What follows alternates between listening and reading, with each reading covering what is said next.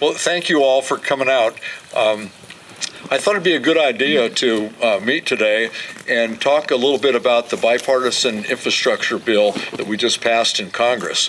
And we heard a lot about it. It was much more media controversial than it probably needed to be. There was a lot of coverage on it and how long it took. And I just want to point out that that's the legislative process, and it takes time to negotiate and to move things through. If we had more legislators in Washington and fewer provocateurs, it would probably go a little quicker and wouldn't be quite as messy. But nonetheless, it's done. It's been signed into law, and it's going to be important to the country. It's going to be important to our state, and it's going to be important to Lake County. And you'll hear from a few people today. The chair of the Board of Supervisors, Bruno Sabatier, Lake County Supervisor Tina Scott, the CAO of Lake County, Carol Hutchinson, the Superintendent of Schools, Brock Falkenberg, and Public Works Director Scott DeLeon could tell you a little bit about any of the specifics. And we're meeting today at this bridge that is the recipient of an investment. This was a bridge that was in trouble. It was having problems, and because we're able to invest in the infrastructure here, we've got a good, safe bridge that not only created a safe transportation corridor, but also created some economic activity in Lake County. The neat thing about investment in infrastructure is it's money that goes into important infrastructure that will last a long time and that generates both a tax base locally and local jobs. The bipartisan infrastructure bill, or the BIF as it's known, will mean about $25 billion, actually over $25 billion for highway investment in California. And one area that I've heard a lot about from all of the counties in our district is the $4.2 billion for bridge funding.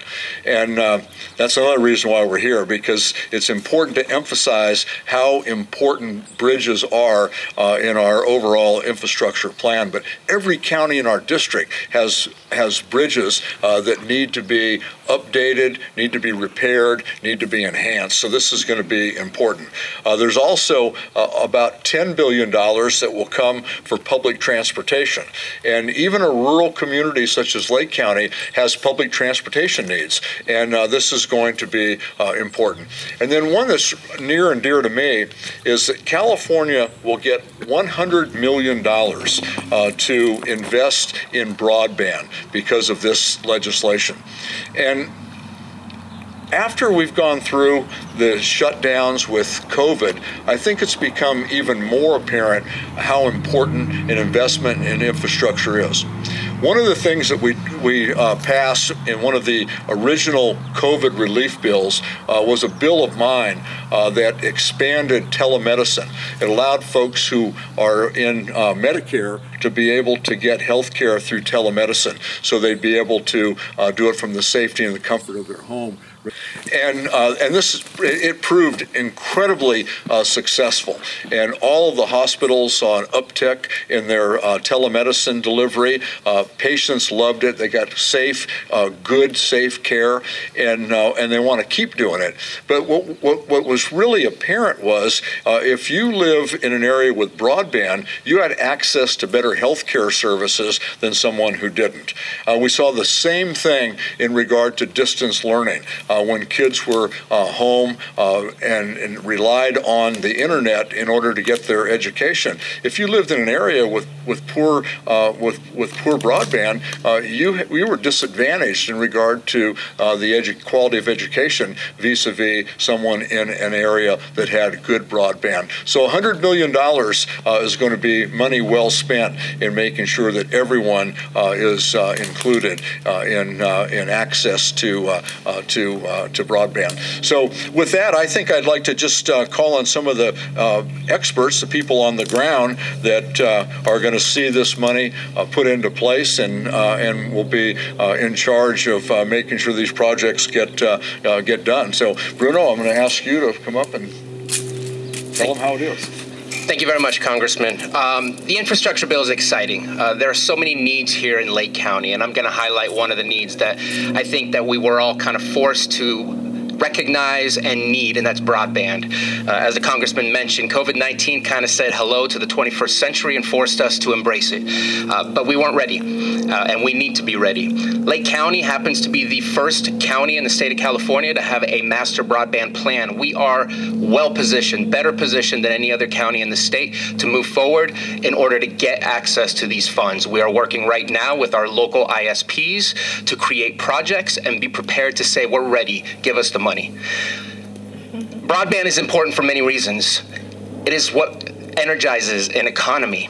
If you can't access and communicate to your clients, there's nothing you can sell to them. And when you're being closed down, when you're being limited in what you can access and provide, you need to have that level of communication. So jobs, we need people to work remotely here in California. We need our businesses to be successful. Education, we need our students, not just K through 12, to have access to their teachers and their schools, but we need them to have access to universities. And we can do that right here from home without having to access a special facility. When it comes to safety, our emergency services need to have the best communication, not only between themselves, but with the public. Broadband is the key to all of these things, and we are ready, we are prepared, and we are continuing to work hard so we can access those funds when it's ready. So thank you very much for the infrastructure bill, and thank you very much, Congressman. I'll let you introduce the next go right down the line. And the next person to speak to you is Lake County Supervisor for District 4, Tina Scott. Thank you. I would just like to thank Congressman Thompson for always thinking about Lake County. Infrastructure is large, and it's very exciting that Lake County is ready with shovel-ready projects. We're ready to fix our roads. You have to look around our county. We've already implemented many of these bridge projects. We jumped on that. I'm very excited about our full circle project with our sewer to help minimize some of the runoff that goes into our lakes with the sewer. So I'm just really excited about this infrastructure projects that coming through Lake County. We are ready, shovel ready, and thank you again, Congressman Thompson. You can introduce Carol. And I would like to introduce Carol Hutchinson, the CAO of Lake County. Thank you. So it's truly a time of extraordinary opportunity for Lake County. I've never seen anything like what we're about to undertake in all of my years with the county. This infrastructure bill is extraordinary, and having Mike in our corner all these years we just couldn't be better served by an elected official than we are by Mike. He knows our needs. He's in touch with us constantly. He and his staff are, and we're so grateful. This bill, which my counterpart, Mr. De Leon, will speak to a little more specifically, is one of those tremendous opportunities, as is our receipt of the American Rescue Plan Act funds, bringing untold monies to Lake County to move forward with many of our issues and needs. So again, couldn't be more grateful. And so with that, I'll turn it over to Brock Falkenberg, our Superintendent of Schools. Well, I too am very much looking forward to this infrastructure bill and seeing the details, particularly around broadband, that is coming to this county. The promise in the bill is that everyone in the United States should have access to broadband. And broadband really has become a basic utility over the last several years, decades. We knew well before COVID that broadband, or the lack of broadband, was impacting our children's education. Children who have access to broadband have access to learning resources that children who do not have broadband lack. COVID simply highlighted the fact that we have this extreme need. It highlighted the fact that there is rural discrimination that occurs because of the cost of providing services in rural and remote areas. So again, I look forward and I thank you to providing broadband for all children in Lake County. You can introduce Scott. I'd like to introduce Scott De Leon, the Director of Public Works for the County of Lake. Thank you. Good afternoon.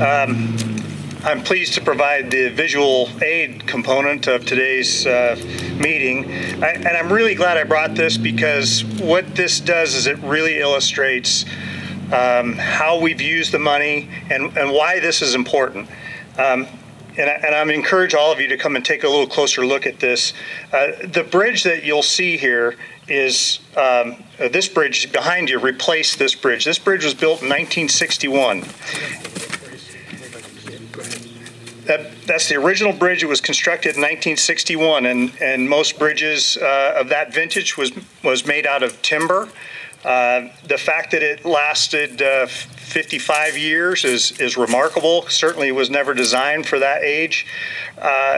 When you look at this, you'll notice that we have had to put delineators in the pavement to bring the paved section or the travel section down to one lane because the bridge was rotting on the outside edges and it was incapable of carrying traffic loads.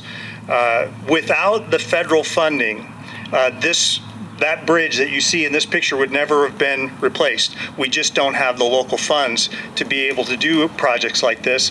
And so we were very excited to utilize a federal program called the HBP program to replace that structure with what you see here today.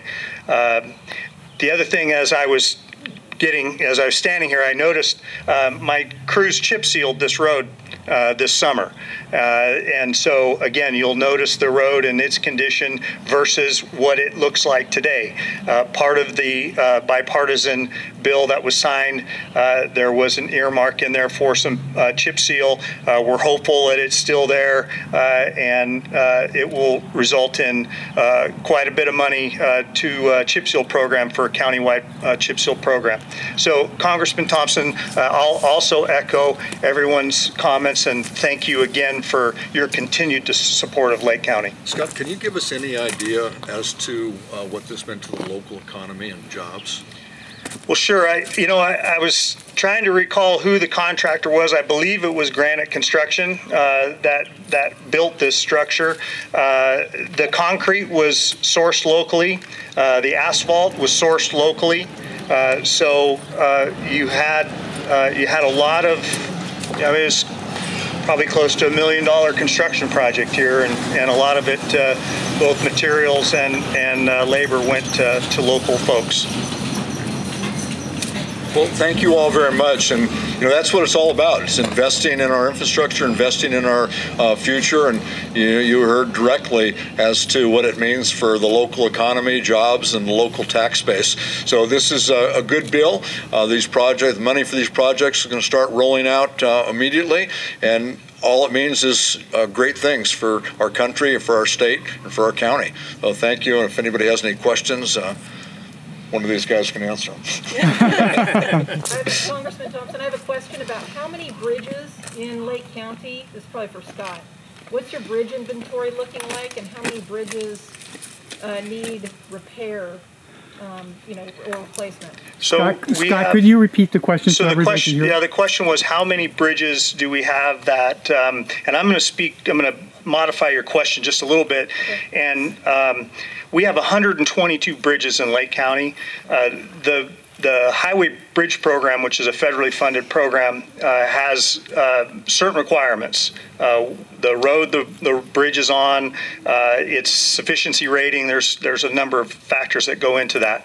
We have, at one time, we had 20 to 22 bridges in that program. We've rebuilt at least 6 or 7 of them. We have a couple that the engineering plans are completed and we're waiting on funding, and the rest of the structures are in various phases of design. Scott, can you list a few of the shovel-ready projects that Bruno mentioned? Sure. We have a pedestrian project in Kelseyville on Canocti Road.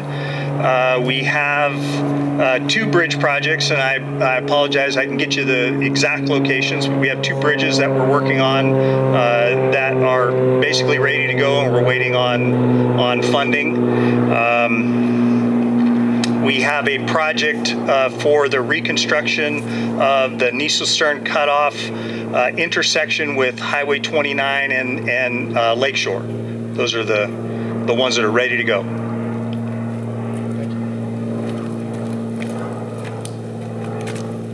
Thank you all very much.